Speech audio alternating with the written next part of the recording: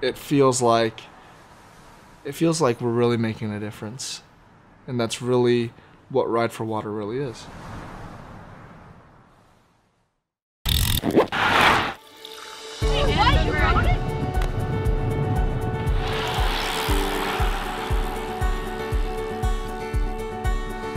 We're a team of 10 riders, and we're riding across the country from West Coast to East Coast.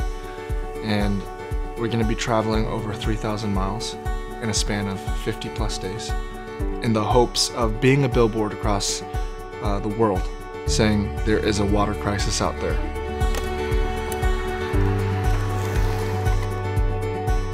Here we are in the outback. Stranded somewhere in eastern Montana. There's no one around for miles. We know this because we can literally see for miles.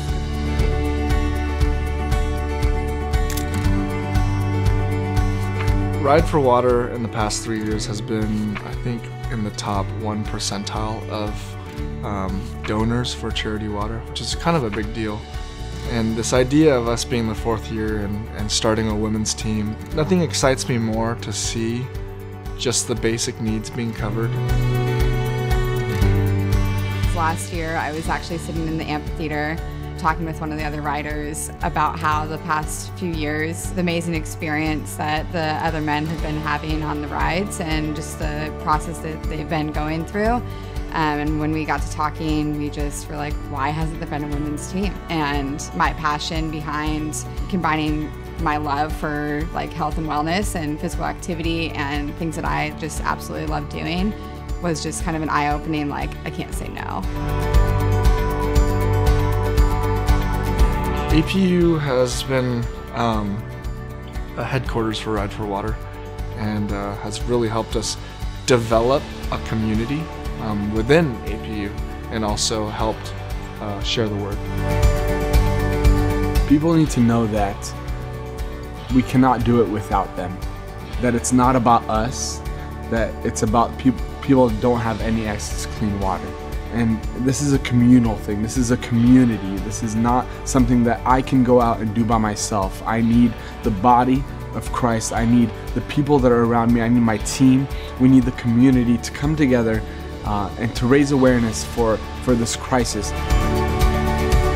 Anytime we're out on the walk or I get the chance to talk with anybody, they think it's something that like, oh, it's so awesome that like you guys have the time to do that, and we just keep encouraging everyone, you can do it too.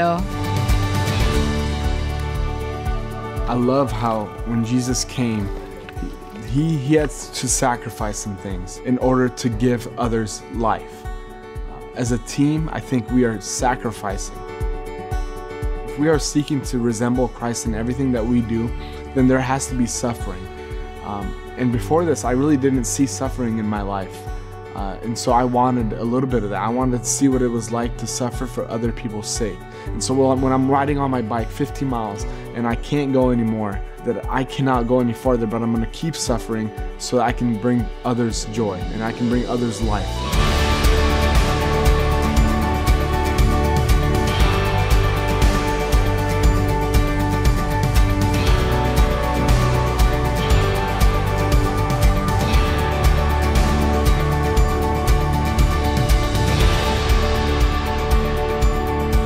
We are Ride for Water.